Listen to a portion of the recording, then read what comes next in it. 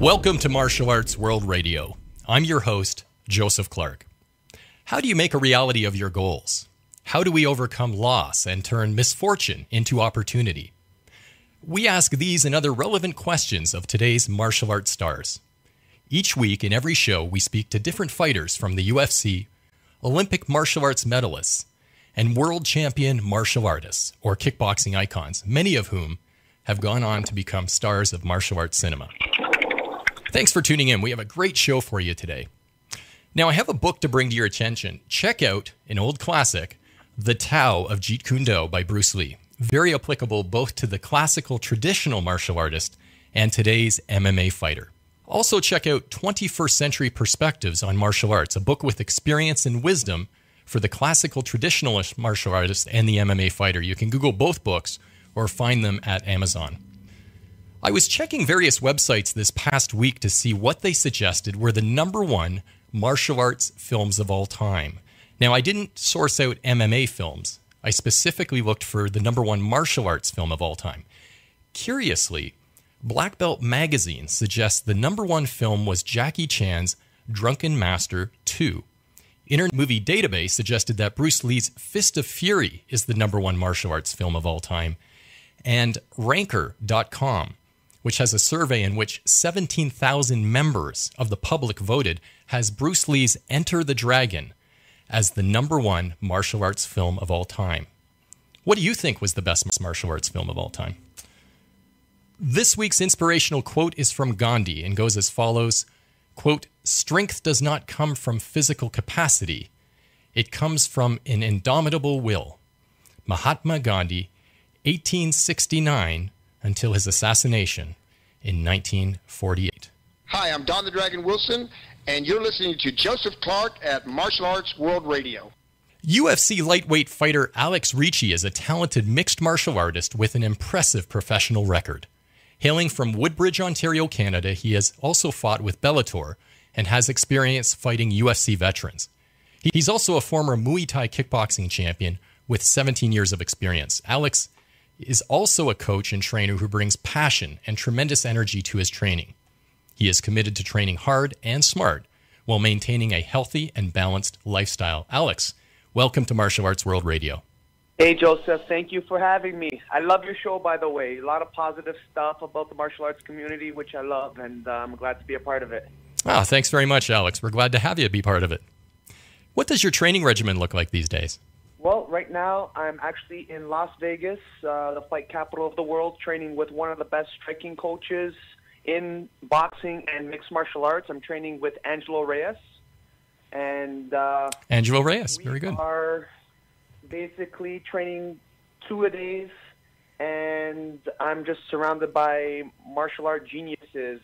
2-time world champion, boxing world champion, Anna Gulipin is one of my teammates, and I'm also training with former 2-time world champion Frank Mir, who is also mentoring me and training with me as well. So we got a very, very tight team down here in Vegas. And like I said, Angelo, he is he's an amazing super coach, and I'm learning his system right now. I'm very excited to be showcasing it in my next fight, hopefully soon.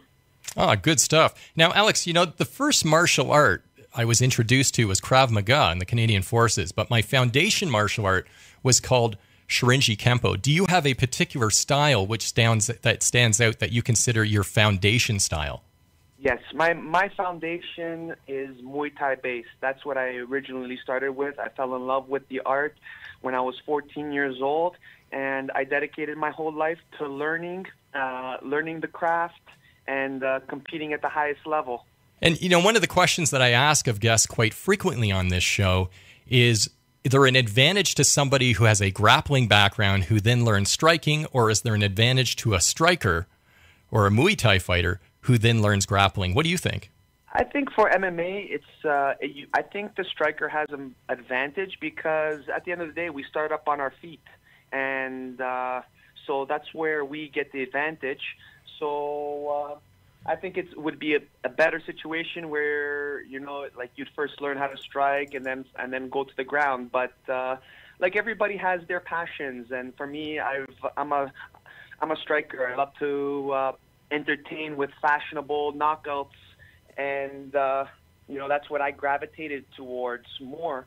But hey, not that. There's also a lot of dangerous grapplers out there that know how to strike as well. And in mixed martial arts at the highest level, you got to be able to do everything. You got to be able to strike, wrestle, and grapple. And on top of that, you got to be able to sing, dance, and act, because this is an entertainment business, and the UFC loves entertainment. So, Alex, powerlifting, bodybuilding, weight training, strength training, how much of that do you have to incorporate to your regimen? I've done a lot of Olympic lifting, so in the past I've really gained a lot through doing weight training twice a week. Now every fighter is different, depending on what you need, what type of regimen you're on.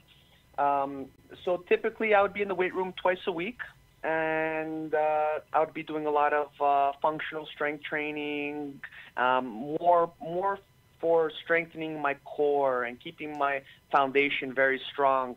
We would do a lot of speed training, agility training, explosiveness, power, and conditioning. But at the same time, you don't want to overdo it too in the weight room, because you got to save your energy for the more important days like sparring and pads and all that stuff. Because at the end of the day, we're not lifting weights when we step in the octagon. We gotta punch and kick and defend the takedowns and all that fun stuff.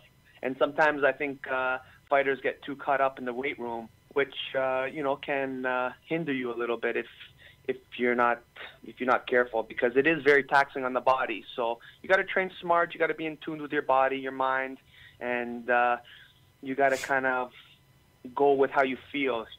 So, but I've done a lot of weight training, definitely a lot of strength and conditioning. Sounds like good advice for our future champions who are listening tonight. Alex, I'm going to put you on the spot here with some deeper questions. What has been your most memorable victory to date?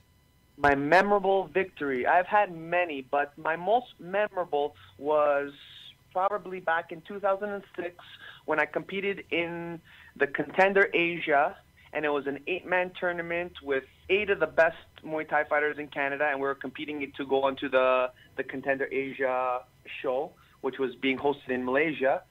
So I competed. I had to fight 3 times, so single elimination. If you lose, you're out. So my first fight, knocked out my first opponent.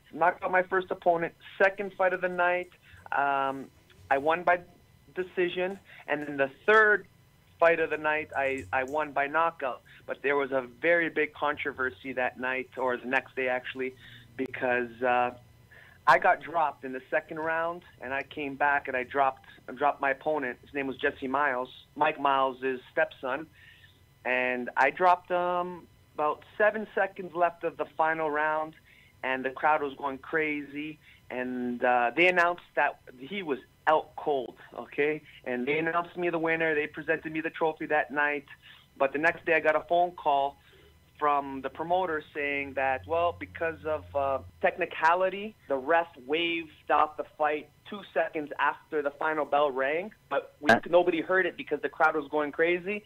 So they went back to the scorecards, and because I personally think I still won the fight, because I won the first round. He dropped me twice in the second round, and I finished them in the third round.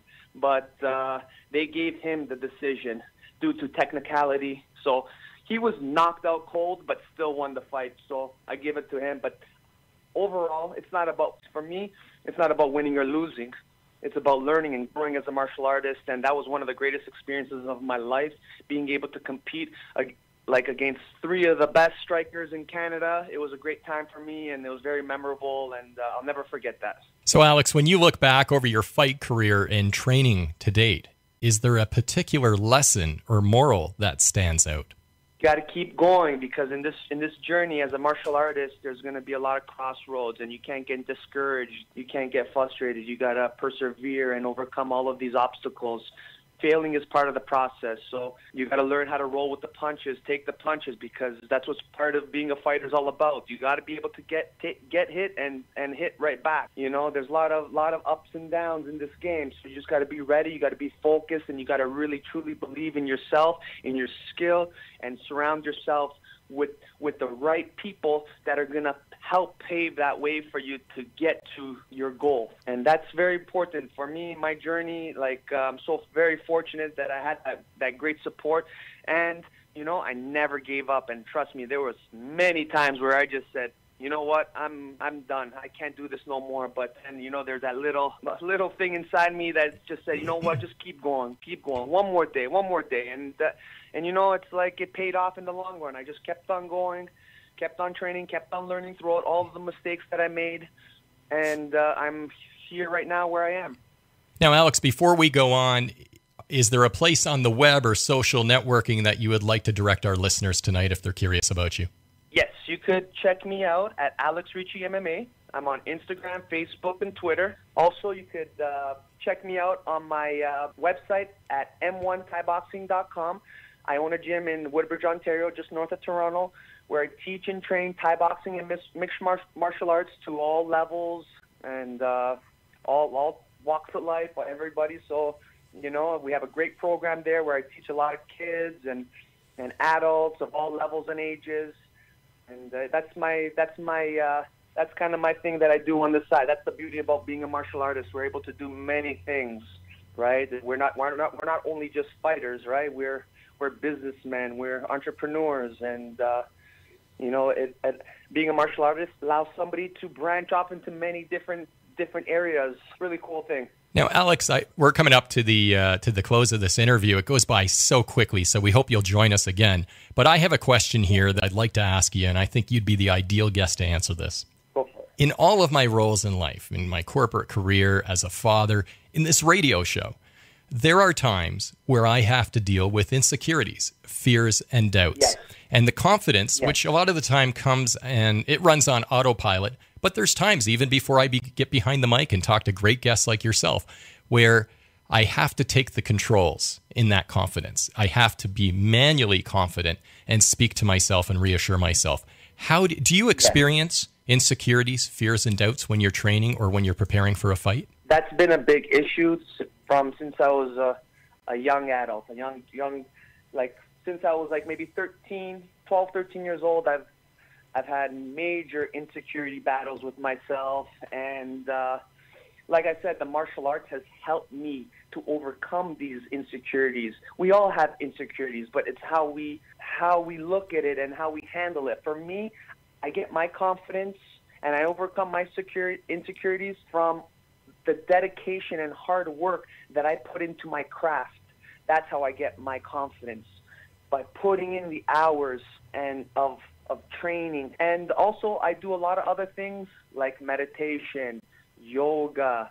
These are things that are necessary to keep ourselves calm and relaxed and positive. But we all have these feelings of insecurity. It's an absolute normal thing. But, you know, we need to stay strong. We need to believe in ourselves. And for me, I just kind of reflect on all the things that I've done in my life, all the hard work that I put into this craft, and that's what gives me that spark, and that's what helps me overcome my insecurities.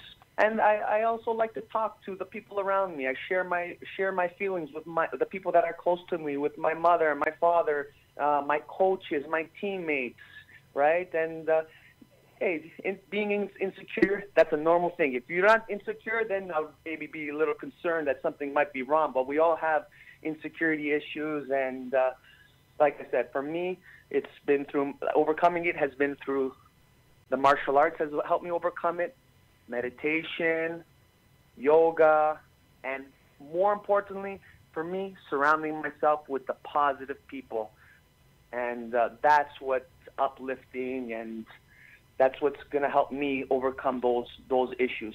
Hey, thanks for sharing. Alex, I wish you all the success which you truly deserve. And here at the show, we're very enthusiastic about your UFC career. Thanks for joining us. Thank you so much for having me, and I hope to be back on very soon. This has been an interview with UFC fighter Alex Ricci. Hi, I'm Bob Wall, a World Full Contact Karate Champion, and I'm the co-star of Enter the Dragon. You're listening to Martial Arts World Radio with Joseph Clark. So I'm on a website called funtrivia.com, and I'm doing a timed quiz called Martial Arts 200.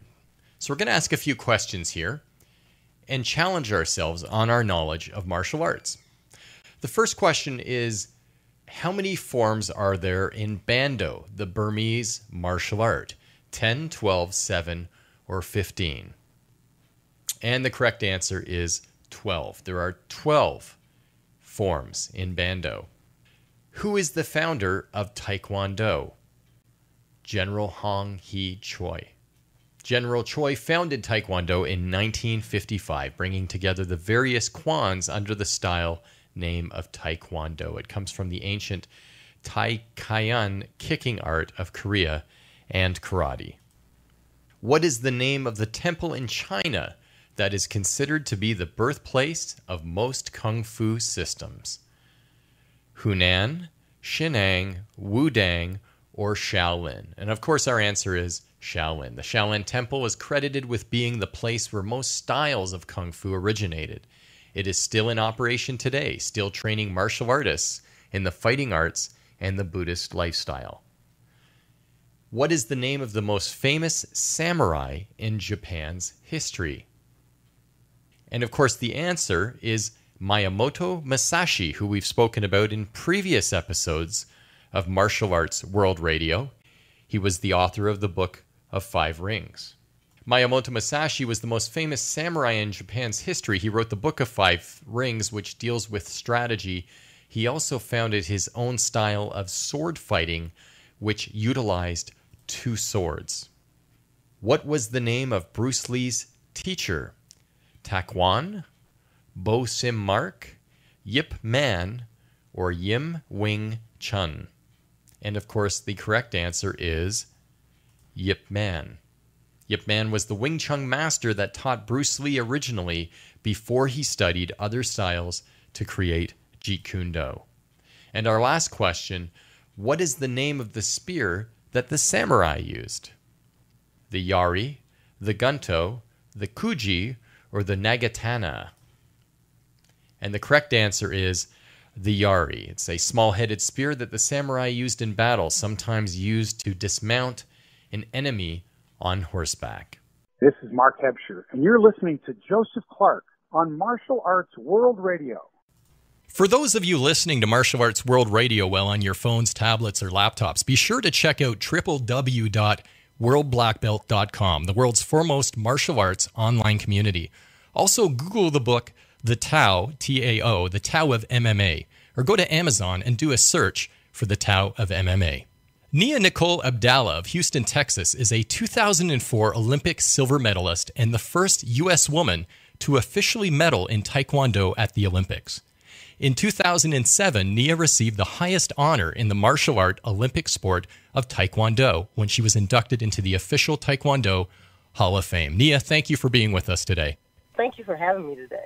Oh, it's a real pleasure. Now, Nia, I have so many questions for you. However, I must satisfy my own curiosity by asking, where is your silver medal right now? Sitting right next to my bed. The funny thing about the silver medal is what people don't realize is that's more for the other people. The experience is what us as Olympians really enjoy, and really the memory of it is what we went after.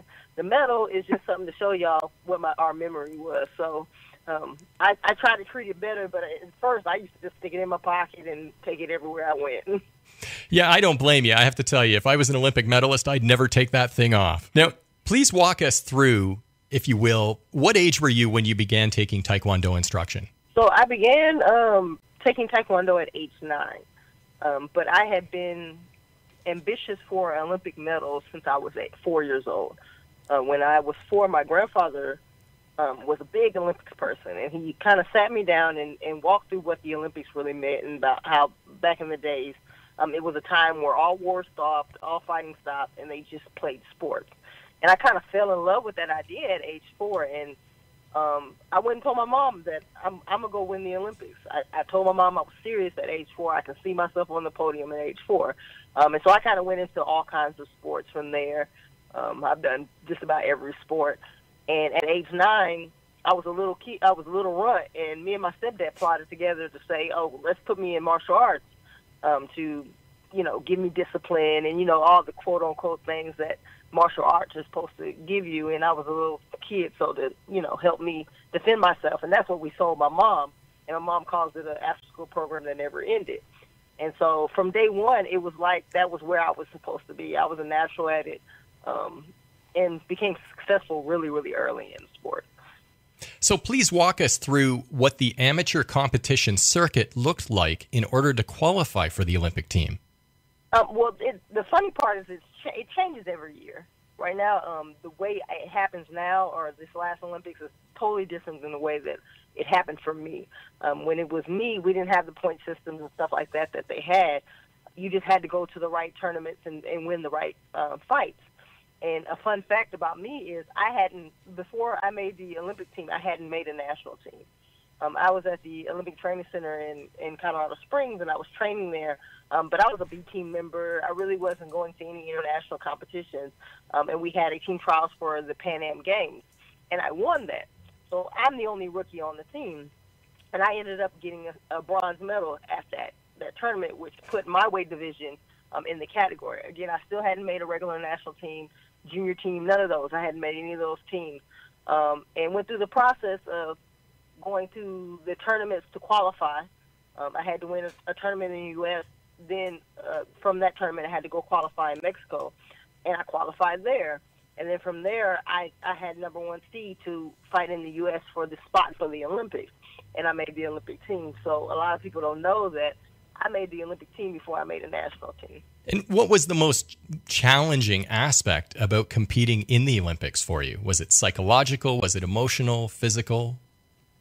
I think it was a more psychological thing, and I was real blessed that about, I want to say, 4 or 5 months before, they had the test event, and I was invited to go to the test event. And again, I'm telling you that I had little international experience, and at the test event, I really got to fight these girls, but I was intimidated at the test event, and I ended up losing like my second fight. And afterwards, in hindsight, I realized that these girls were just as good as me. Like, I could beat them. And it was in my head that was making me not. So I got those jitters out of my head. So when I went to the Olympics, I was like, I'm good enough to win the gold. It was just a lot of the stuff at the Olympics was lack of experience. But I went there to win. Like, me and my family probably the only people that thought I could get a silver. But I believed in it. I've been believing it since I was 4. So once you were selected for the Olympic team, how long do you train from that point until you actually compete in the Olympics? We actually only had about 2 months in between, 2 or 3 months in between, because we had the team trials process. And so I just had a couple of months to kind of get ready, and that was more of a mental thing. Me and my training partner, Jamie Houston, we just trained together, and she just helped me prepare mentally of what we were about to do, and what I was about to go to, and really talking to my family and talking to the people around me, of really understanding that I can do this, and having the right people around me was key. I didn't have a lot of people that told me I couldn't. I didn't have anybody that told me that I couldn't do it. Everybody told me that I can win this, and so I went in there with the mentality of I can win this. I can take the gold medal. How much of your training, during that 2 months when you were then training with the Olympic team, how much of that training was psychological versus physical? I still had to be physical fit, and I also had to cut weight at the time. I was fighting in the 57 kilos division, and so it was a physical battle, but it was a mental battle too. At the time, the Olympic Training Center was actually going through a transition where there was no longer going to be a program. But because I made the Olympic team, I was there. So it was me, my training partner, my coach, and 2 other people. So it wasn't a full team there. It was just us. We trained every day. And the cool thing about it was the focus was me. Everybody was there to, kind of help me improve and stuff like that. But it was physical, mental, emotional. I had to train all of that at the same time. Have you trained in other martial arts in addition to Tae Kwon Do? I actually haven't, but I do want to try capoeira one day. That's on my bucket list. What is your opinion of UFC and MMA? Do you follow it? I follow it kind of. It's not something for me because of the kind of fighter that I was. I wasn't so much of a brawler, and I'm more of a chess player when it comes to fighting. and that's not so much in UFC. You have a little bit of chess playing, but you have to be just kind of a brawler. And I never was that. People asked me if I was going to go into that, and I always said that I don't like the odds. You can be the best person in that division and still get knocked out. Those are not good odds for me. So I'm a numbers person. So I was just like, yeah, I'm gonna leave that alone to the people that can deal with those kind of odds. So Nia, at the Olympics, how many actual bouts did you have to participate in? I had 4. You had 4. So take us through, if you would reflect a moment out loud and take us through the winning fight, the last fight in which you won the silver medal. What was that like? So it was a semifinals match, and it was against a competitor that was smaller than me.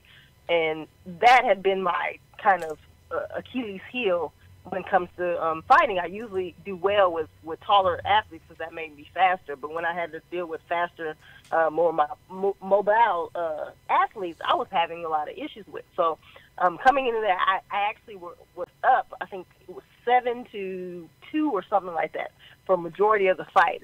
And all of a sudden, she just kept scoring, and the fight ended up being 7-8. But she was quick, and she just kept getting quick points in there, and it was a scary thought to watch those points just ding, ding, ding up, and finally I just kind of pulled it off.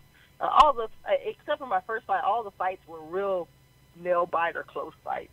I mean, I can only imagine the adrenaline level and the level of excitement that you must be feeling as you're participating in that last fight, because Tae Kwon Do is a very fast-moving sport, especially Olympic-class Tae Kwon Do.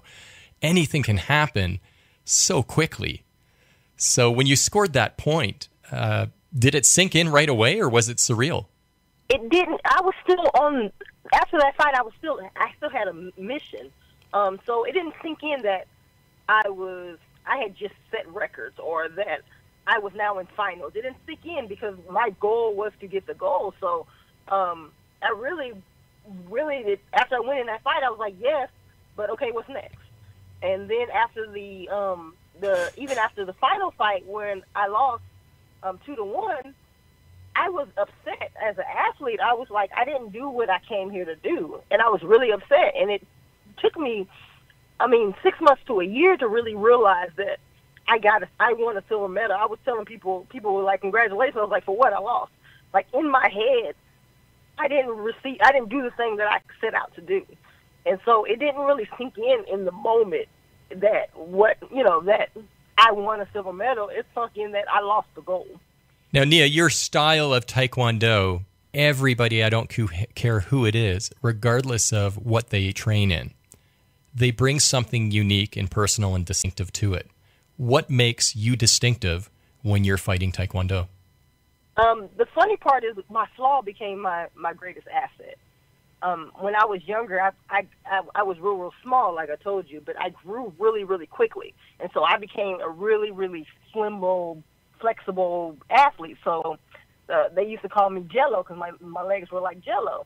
And that actually became my asset. So I became efficient in kicking people in the head, but it was because my leg didn't come up the way that everybody else. My head kicks never came the same way. I can do them from really, really close. They came out of nowhere. They came over the shoulder. And so I became known for these head kicks. Even though I was known for it, that was something that I did, but it was just the way that my body functioned that I was able to do that. And also I trained at a young age, so I was really, really strong really, really early. I trained probably from age 12, 13 years old until I retired. I was up running, lifting weights. My stepdad had me in a full program. So I was a lot stronger at a younger age than a lot of people, and people didn't know that I was going to be that strong. So Nia, I have to ask, just briefly, take us to that moment when you're standing on the podium and you're receiving that silver medal. What emotion were you feeling? I was mad. Like I said, I was upset. I was so close to getting a goal. All I could think about was what could I have did more? What did I do wrong? All those things were going through my head. I really didn't get to soak up winning. It was more of I was soaking in the losing, and I had to get my game face on and all that stuff. but I was upset. That was not the best smile that you ever see from me. I was just as a competitor. I mean, and what people don't realize is that after the fight, you go downstairs and you immediately talk to media. You go in the back, get yourself together, and then you have to come back on the podium right away. Sure. So there was no time to get everything out. And so I hadn't even cried yet. And I was on the podium like, I'm ready to get off of here. They playing their national anthem, not mine. So I was really upset more than anything else. Now, Nia, you're hired to do keynote speaking and inspirational talks in which you emphasize, quote, living like a champion through Bacho, B-A-C-H-O. What is Bacho? So Bacho is something that came up through about the 90s. Some people will remember Tae Kwon Do that far back. We used to say words like Bacho, Pacho, all that stuff. And so me and a couple of my friends started saying it as a joke. And then when I retired and was saying that I'm going to start, promoting living like a champion, and how I got that concept was I looked at my life and the steps that I took to become successful in Taekwondo are the same steps that I look at CEOs or I look at anybody that's successful. They took those same steps. And so I kind of broke it down. And since I was using that word and I was known for that word, I said, how can I incorporate that into it? And so I made it an acronym, and it stands for Believe, Associate, Choose, Hone, and Obtain. And those are basically the steps that I took. First, I had to believe that I could be a champion. At a young age, I believed. Then I had to associate that thing that I could be a champion in, that thing that comes naturally, the thing that I wake up wanting to do. Then I had to choose to do the work, choose to make better decisions for my life that I could be successful. Then I had to hone in and focus on that skill and put other things aside so I can focus in that one thing. And then I had to obtain it, and that's the one part that a lot of people forget, that you'll see a lot of athletes get all the way to the Olympics or all the way to World Championships and then don't do it. But you have to have that oomph to say, I've done all the work, now I'm going to actually go get it. Now, Nia, do you have a website where you'd like to direct our listeners? Yes, you can go to my Facebook. I have a Facebook page called NIA USA. And if you have any inquiries about doing public speaking, and I do seminars, anything like that, you can email me at niausa@hotmail.com. Nia, you are an incredible inspiration, and I want to thank you for joining us on Martial Arts World Radio today. Best of luck to you. Oh, thank you for having me. Oh, it's our pleasure. This has been an interview with U.S. Olympic Taekwondo medalist Nia Nicole Abdallah. This is Olivier Gruner. You are listening to Martial Arts World Radio with Joseph Clark. What was the worst dilemma you have ever faced? I remember as a child when our family faced unfortunate human events. During those dilemmas, my parents would square their shoulders and condition us that there is nothing that we cannot overcome as a family. These were poignant moments for my family, and we did overcome and recover as a result of my parents' leadership and resolve. When do we define ourselves as human beings? Do our defining moments occur during difficult times or when everything is going rosy? Close your eyes for a few seconds and remember one of your greatest defining moments to date. Was it a defining moment because it came with little cost or because it had great difficulty attached to it? Did you step out of the rut of daily life and discover different paths or truer answers? I propose we must embrace the challenges presented by difficult times. Now, before you go questioning my sanity, allow me to explain myself. After all, who would propose such a preposterous notion as embracing the difficulties imposed on us by our worst nightmares becoming reality? Simply put, we discover our defining moments during times of challenging circumstances. The Chinese word for crisis is a compound of danger and opportunity. Do we fall down because gravity governs objects that are heavier than air, or do we fall down to learn how to get back up? And once we are on our feet, are we not wiser, better, and stronger people? Scientists state that the fate of everything is determined by the atomic structure of everything. Religions state that our fate is the will of God. This gives rise to the legitimate question, just what is it that we actually have control over? The answer? how we respond to poignant moments. Notice that I did not say how we react, but rather how we respond. How we respond to poignant moments and how we choose to view the world around us. This is of paramount importance in life. This applies equally to the elite, the fortunate, the less fortunate, and the marginalized. The Greek philosopher Protagoras was famous for the maxim, "Man is the measure of all things." During your difficult times, do you want the substance of your life to be sweet or sour? Because history has taught us that we determine that flavor. We are the measure of all that is good and all that is intolerable in our lives. We do well to remember the ancient Chinese proverb that tells us that there are three things that never return: the spoken word, the sped arrow, and the neglected opportunity. I urge you to resolve not to neglect the opportunity found in challenging moments. The doing of it demands personal reflection and discipline in order to habitually turn the chaotic flotsam of our daily lives to our advantage. It requires of us idealism and passion during instances when we are least inclined to be virtuous. Is it easy? In all the world, there is nothing more difficult and more worthy of the effort. And like any great endeavor, the more difficult the road, the more satisfaction lies in the completion of the journey. Whatever wrong you have suffered, it is a temporary crisis which could well be your defining moment. History has taught us that during times of challenging circumstances, we find our true greatness. This greatness is in you, and I believe without mental reservation that you have the potential to take your problems and your challenges and your goals by the horns and pursue peace, harmony, and personal excellence. What are your hopes and dreams? What are your ambitions? Have you got a plan to turn crisis into opportunity? Dear listeners, with all my heart, I wish you all the success, love, peace, and harmony and victory that you deserve. This is World Champion Steve Nasty Anderson. You're listening to Martial Arts World Radio with Joseph Clark. Our next guest has participated in martial arts history in the making several times over. Ron Van Clief fought in the fourth ever UFC against Royce Gracie. He served as a commissioner with the UFC. He competed in over 900 martial arts tournaments over 40 years. He won the All-American Karate Championship at 60 years of age.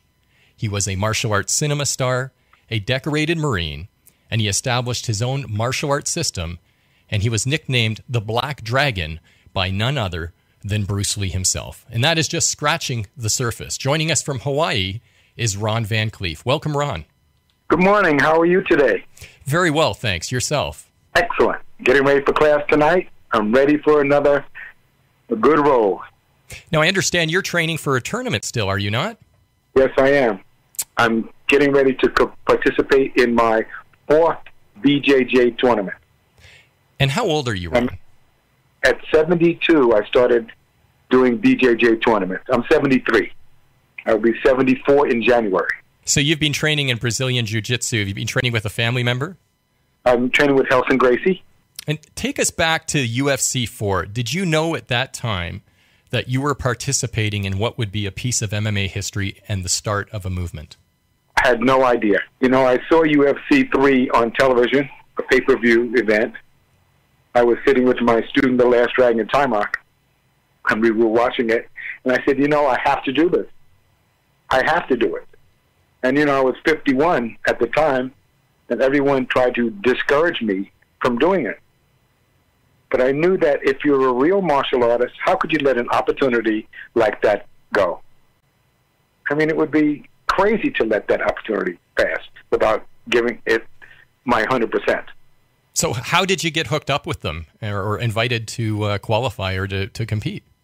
One of my students, Howard Niego, who trains with Renzo Gracie, spoke to Art Davies, and Art Davies gave me an interview up at the SEG office. It was SEG then. It wasn't UFC. It was SEG with Bob Marowitz and Art Davies and Campbell McLaren. And I had just run the New York Marathon about 2 weeks before I went up there. So he said, "You're 51 years old. Why would you do something like this? You're already a world champion. You're an All-American. You're a Hall of Famer, blah, blah, blah, blah, blah, blah. How could someone not let an opportunity like that go? No rules, no time limit, no weight division, something that I had never participated in before. So I had to give it a shot." And you did. I mean, you stepped into that cage and instantly had everyone's respect. What was it like fighting Royce Gracie? Well, let me say that 1 week before the show, I broke my left ankle. But I realized at that point that I could not change my mind and not go. I had to participate because I really wanted to. And I had trained for 3 months very hard. I trained with wrestlers. I trained with judo people. I trained with lots of guys. And my friend, Leon Stevenson, who is a 250-pound, 6'5" bodybuilder, judo player, threw a suplex on me, and I hit my ankle on the wood frame of the mat and fractured my ankle 1 week before the show. So you fought in UFC 4 with a fractured ankle. So I decided that I was going to do it anyway. And it was one of the most exhilarating experiences of my life. It was the most exciting. I mean, you cannot even imagine the rush that I got when I stepped into the octagon and I saw Royce on the other side of the octagon. It was truly epic. I knew I was in the right place. And that crowd was electric. Oh, my goodness. It was spectacular. I mean, who could not feel the energy in that arena? You know, it was in Tulsa, Oklahoma. It was just amazing. I mean, it was truly amazing. Imagine no weight division, no time limit, no gloves, basically no rules. So, Ron, you have been a fight choreographer on several films, including the movie The Last Dragon, and you've authored several books. Tell us about the books you've authored. Well, I've written 11 books so far. My first book was the Manual of the Martial Arts, which was in 1980, and that became the textbook for the Secret Service here in the United States. I was the senior defensive tactics instructor at the World Trade Center from 1983 to 1993. At the World Trade Center? Yes, sir. And by the way, for our listeners who are on their tablets and devices, what website would you like to direct them to today? RonVanCleef.com. Now, you are a 5-time karate and kung fu world champion and a 15-time All-American champion. Were you able to make a living from martial arts, or was there always another form of income? I never even thought about making my living from the martial arts. The martial arts has always been my love. I mean, I started training when I was 13 years old in jiu-jitsu with the Grandmaster Moses Powell in stand-up jiu-jitsu, in traditional Japanese jiu-jitsu. And that was 1957. 1957. And you trained with Bruce Lee in Hong Kong, correct? I trained with Bruce Lee in Hong Kong. I was one of his classmates. Bruce was the one that inspired me to become a martial arts movie star. He said, "You're the Black Dragon." Bruce saw me fight at the All-American, I think it was 1966 or 1967. And he said to me, "You're the Black Dragon." And we both laughed about it. And years later, 1974, my first film was The Black Dragon. I was the first foreigner to headline Hong Kong Kung Fu films. I worked in over 300 films. I was a stunt coordinator for 40 years. I was the chairman of the Stunt and Safety Committee with the Screen Actors Guild for 20 years. And in the 300 films that I worked in, I've done high dives, falls, car crashes. I mean, almost every stunt you could ever really imagine. I was Samuel Jackson's stunt double in Die Hard with a Vengeance. I've been a stuntman for over 40 years. I retired from the Screen Actors Guild in 2011. because my body just started feeling beat up, the stress of so many years of. Sure. Yes. Do you have a favorite fighter? Like, I know through the years, I'm sure that, we interview fighters on this show. Bob Wall. I've interviewed Gene LaBelle for one of my books. Gene, I know that man. you've crossed paths, no doubt, with Chuck Norris and some, Richard Norton and other great fighters. I'm just curious, do you have a favorite? Is there a particular fighter who... From the old days or from now? Well, let's start with the old days first. Chuck Norris is one of my favorites. Chuck Norris. He's a 6-time world champion. I mean, he's still going, and he's 77 years old. I mean, he's an inspiration and a motivation to generations of martial artists. But there have been so many great martial artists that I've had the opportunity to either work out with or watch in their tournament participation. Joe Louis was amazing. Bob Wall was amazing. There were just so many great. Benny the Jet, Don Wilson. The list can go on and on and on and on of really great masters and fighters. I mean, these were real warriors. In the old days, the golden era of martial arts in America, the 60s through the 70s, you saw some of the most amazing practitioners of all the arts. Aikido, Karate, Tae Kwon Do, Muay Thai, Judo. There were so many amazing. Dan Inosanto. There were just so many amazing martial that I saw at that time. They were just amazing. It was certainly a golden era. Like that today. There's nothing like that today. Now, speaking of which, today, do you have a favorite martial artist today? Is that MMA? We're talking about general martial arts. Let's talk MMA. MMA. Oh boy, we got a long list there. Let's see. Let's go with the older guys first. Dan Severn, Oleg Taktarov, Rickson Gracie, Royce Gracie, Don Fry the Predator, Randy Couture. You got quite a long list, Ron. Well, I've been a fan of MMA since its inception in America. When I became the commissioner in 1994 of the UFC, I was hired to make the event more telegenic and to give it some validity in that there were different martial arts styles coming together as a brotherhood. Mm-hmm. It was a wonderful, wonderful concept.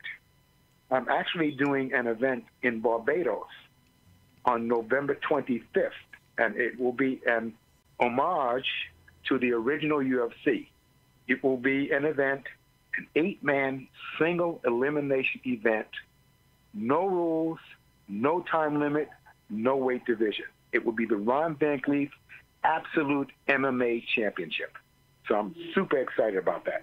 Sounds like an exciting prospect for you. I mean, nobody's going to rule you out given all of your experience, and just your philosophy seems to be one that is unyielding. Well, I'm going to compete next month in another BJJ tournament. I plan to compete until 2020. I want to compete until I'm 80. Now, by the way, okay, so prior to your fight with Royce Gracie, had you trained as a grappler, or was that a new experience for you? A new experience. Okay. Totally new experience. Okay. Would it be safe to say now that after that experience and as you progressed as a martial artist, that you became more well-rounded?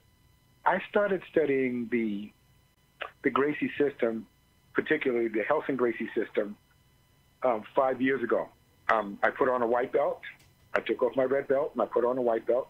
And I go to class 3 or 4 days a week. I roll at least 5 to 6 rounds per night when I roll. Yep. And it's a wonderful, wonderful experience. You know, it's actually a better experience for me than karate or kung fu, because your body doesn't take the shock from impact. When you get 73, a punch in the teeth, a punch in the jaw, elbow in the balls, those things, they last. Sure. I'm able to go and roll in the jiu-jitsu and not injure myself. Of course, I'm sore and tired and things like that because, you know, everyone I roll with is 30 and 40 years younger than me.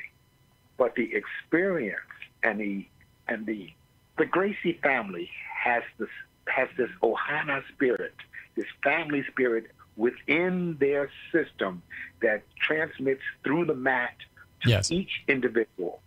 People in the dojo actually tell you what to do to combat their techniques, how to get out of different positions while you are rolling with them. Sure. You never get that in karate school. Now, Ron, I'm sorry to interrupt, but we've got 60 seconds to wrap up, and I want to ask you one quick response question, if I can. What advice do you have for our listeners on making a reality of their dreams? And this is going to be a quick answer for this one because we have to wrap up. Never, ever give up. Follow your dreams. You know, I wrote my book, The Hanged Man. It's my autobiography. It's going to be a feature film done by a major film company next year. So look out for it, The Hanged Man. It's available on Amazon. But never give up your dreams. Dream big. Never let anybody blow your bubble. We are capable as human beings to have unlimited human potential. And that's what it's all about. Being the best you can be in every way, every day. Ron, congratulations once again on the legacy that you have built and that you are still building. And until next time, I wish you all the best. Thank you so much for joining us this evening. Thank you so much, Joe. And have a good day and be happy and healthy. Ron Van Clief, ladies and gentlemen. Be sure to check us out at our website at www.mawradio.com or at Facebook, Twitter, LinkedIn, and YouTube by following Martial Arts World Radio. Thank you for listening. I'm Joseph Clark, wishing you safe travels.